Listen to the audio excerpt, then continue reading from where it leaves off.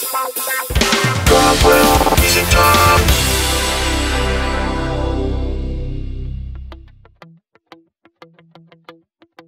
what's up everybody? Rob Wells again here at Rob Wells Music Talk, episode 2. Thank you for staying with me for another round. And today we're going to be talking about, in this video, basically what a typical day is like for me, or for a songwriter or a producer or a songwriter-producer. Just taking you through all the different things that encompass a full day and all the different things that can happen. Each day is kind of different, just depending on what's happening, whether I'm writing or whether I'm producing or a bit of both or just doing business or all of that. We're just going to talk about all the different facets of what can happen within a day. So the first thing that we're going to talk about is what I like to call business in the morning. And business in the morning is really, really important. You can't just be non-stop creative. If you don't take care of the business, it's insane how it just piles up and it becomes just out of control. So here's quite a lot of the things that I do during the morning. And the morning, I'm basically going to say, is from 9 in the morning until 11 o'clock, right around there. So first thing that I like to do, definitely after breakfast or getting the kids out for school, all of that, is exercise. And I know I probably don't look like it, but exercise is something that I really enjoy doing. It's great to get out, and even if you just go for a walk or riding a bike or anything that you could possibly imagine, just whatever it takes to get out and get your body moving is really important. It's great for the mind. It just helps you creatively think of all sorts of ideas before your session. It's great to just get out and connect with nature, or just be on a treadmill, or whatever it takes. So after exercise, the business part of it is so important. As I said before, I'll say it again. Answering emails, dealing with social media, just getting out there and just responding to people. Anybody that's written to you, it's really good to be on top of that and try to respond as much as possible. I know that I've been very much to blame many times of letting emails slide, and it's just horrible, just the mountain that piles up if you don't keep on that. After that, it's dealing with all the different facets of the music industry, people that I have to respond to and deal with outside of emails and social media, is picking up the phone and dealing with lawyers, artists, managers, labels, A&R, assistants, all of those different things. I have my own lawyer, artists have their own lawyers, they have their own managers, I have my own manager. Just all the communication, just sort of like figuring out what you're going to be working on and how it's going to be all figured out, legally and with contracts and all of that, so that there's no hurt feelings at the end of the day. After that, I manage my schedule like crazy. I live and breathe by my calendar. Having a calendar and working within that calendar is so important. It's to be on top of it and setting yourself up with reminders and alerts and things that happen, just for all the different things that happen within your schedule. It's very, very important. After that, I'm booking gigs, I'm hustling for more gigs, making changes to previous gigs even. That happens quite a lot, where I will be, currently working on one project and an older project comes back and says, can you do a quick remix, or can you make a quick edit on something? So that happens quite a lot. And again, you have to be on top of that or the mountain starts piling up. Doing your research on new music and new styles, so important. Music changes all the time from year to year, and if you're not on top of the latest and greatest styles that are out there, if you want to stay current, if you want to stay employed, and not just in one particular style of music, like just getting in and figuring out what the latest pop trends are, or what the latest country trends are, or hip-hop, or whatever it is, whatever you can possibly imagine, just staying on top of the new stuff that's coming out and really listening to a lot of it. Quite a lot of the listening can actually happen during your exercise time, when you go out for a walk, when you go out, hop on the bike, you just pop some headphones in and just go on to Apple Music or whatever it is that you're dealing with, whatever streaming service, and just listen to what's new. Listen to different things. And if you're not cool with what you're listening to, then switch on to something else. But just keep feeding yourself new and exciting things. And I quite often go to a website called The Hype Machine, Hype, Hype. It's really, really cool stuff on there. It's sort of off the beaten path music that you're not really going to hear anywhere else. And it's quite often music that you'll hear sort of coming down the road. 2 years later, you'll start to hear the music that's playing on Hype Machine, and it's quite interesting music to listen to. Learning new software is something, as a producer, that I definitely have to do all the time. I'm excited about the new technology that's coming out. I love all the different things that are happening within software, within apps on your phone or your iPad or device, or the stuff that's on the computer. I love all the new changes and all the new things that are coming out. I don't really have a lot of new software. I sort of have stuff that I really, really love, and I'll audition things, and if it's something that I think that is really important, then I'll go and I'll make that a part of my system. But by and large, a lot of the new software that I check out, I either don't find a good use for it, or just the occasional time I will find a use for it, and I'll keep it, I'll install it on my system. Staying current. Yeah, that's again the whole thing with listening to new music. Just staying current, updating your website, updating your social media, just sort of letting people know what you're doing. Dealing with accounting. That's a huge thing. Dealing with accounting, just making sure that you are sending out invoices, that you're getting paid, that you are submitting the proper taxes at the end of the year. Man, your banking, all that stuff, just really, really important. Now, I also do interviews for both radio and print and podcasts, various different things. That sort of happens between this 9 and 11 a.m. time frame.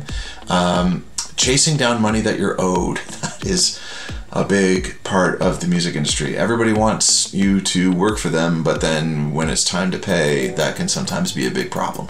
So having a manager is great, because man, do they ever chase down that money, and leaving you to sort of be a little bit more on the creative side of things.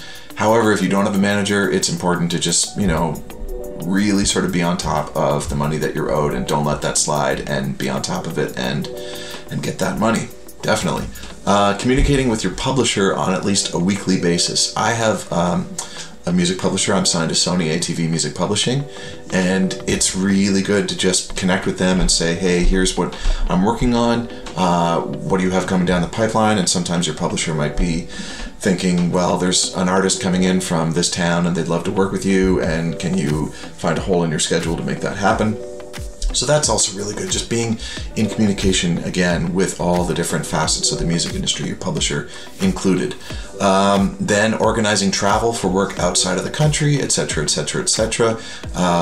That's, again, part of having a great calendar system and planning properly, sort of a 6-week window ahead of time, figuring out where you're going to be, what you can work on, how long it's going to take you to work on each project, all of that. So as you can see, just that small little portion that I call business in the morning, being a songwriter is not just about songwriting. It's very much the business aspect of songwriting is very, very important to stay on top of. And I haven't really even scratched the surface of all the different business things that you can do within that time frame.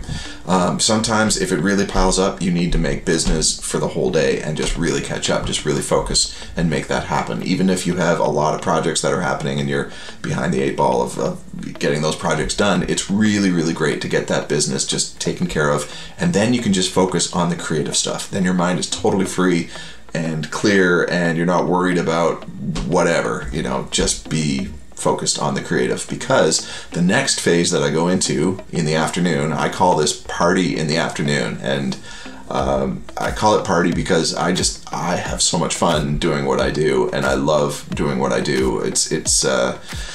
I'm excited to get behind all of this and start working with people and communicating with people and trying to create some really, really fun creative material.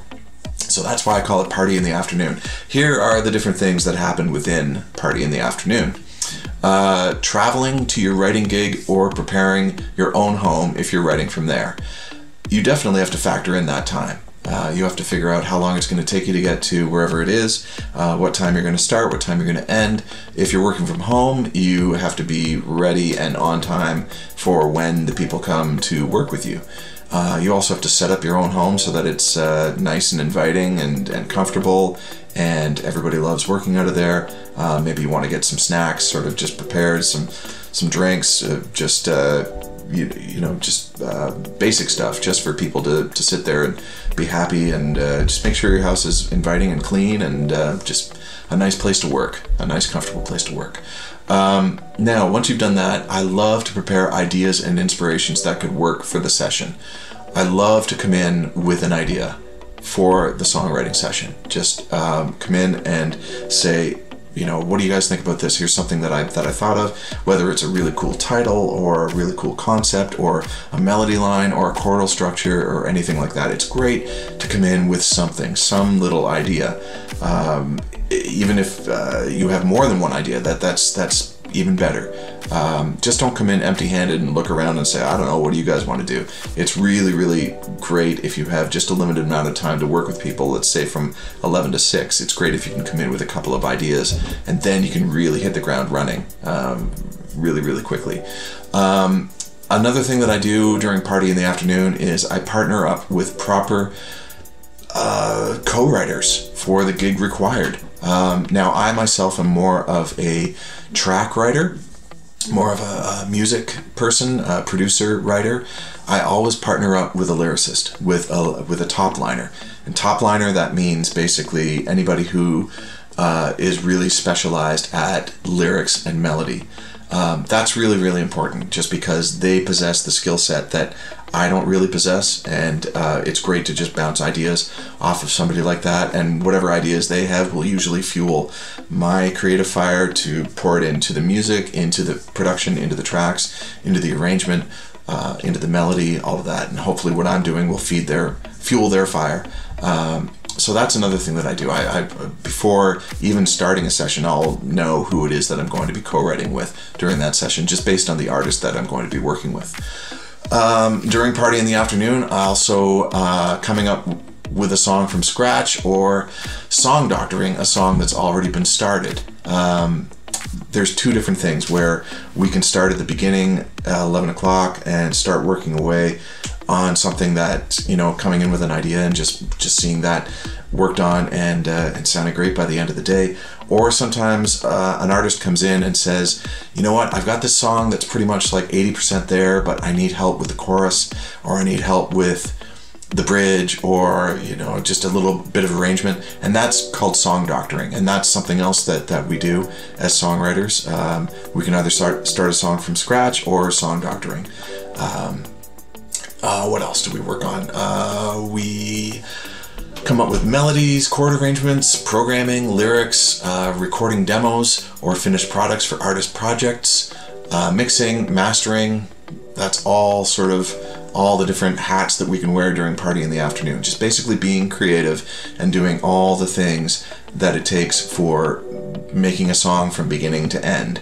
All those different things happen at various different times during party in the afternoon. Let's see, taking meetings with labels, that can sometimes happen where if I don't have an artist coming in, then I'll look for something else to do.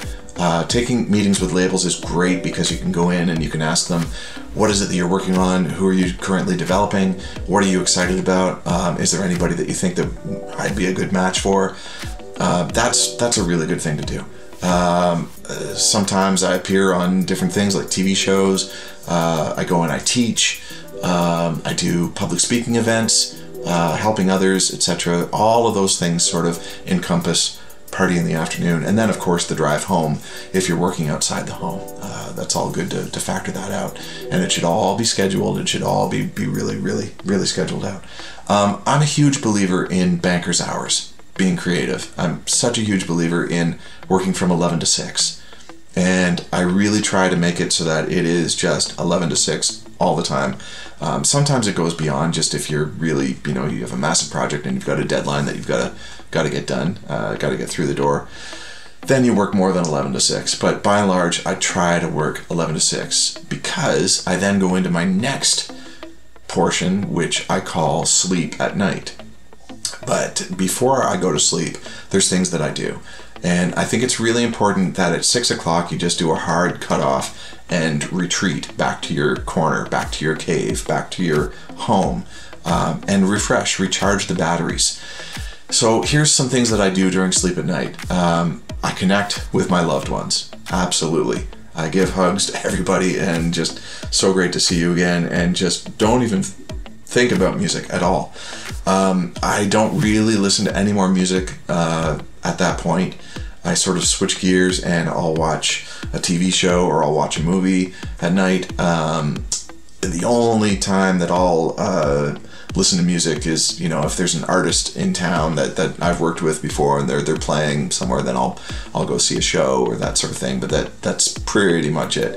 I also work on music throughout the entire day, so it's nice to give your ears a little bit of a break. Really, really important to give your ears a break so that you can come in the next day totally refreshed and ready to listen to music again.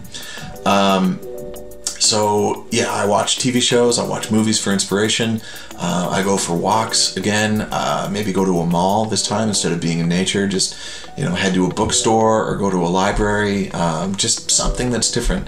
Or you can go back into nature, you can look at the stars at night, just whatever it takes to just sort of get you away and refresh and recharge. Eat a great meal, drink some wine if you're of age, whatever it takes, just have a lot of fun.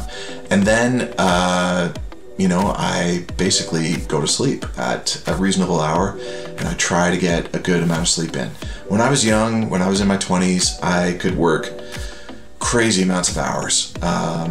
You know, I could do like a 24-hour shift basically and then go to sleep for a couple hours and wake up the next day and do a 20-hour shift and then sleep for a couple hours. And that was for a very, very limited amount of time in my life. And as I got older, year after year, then I couldn't do it anymore.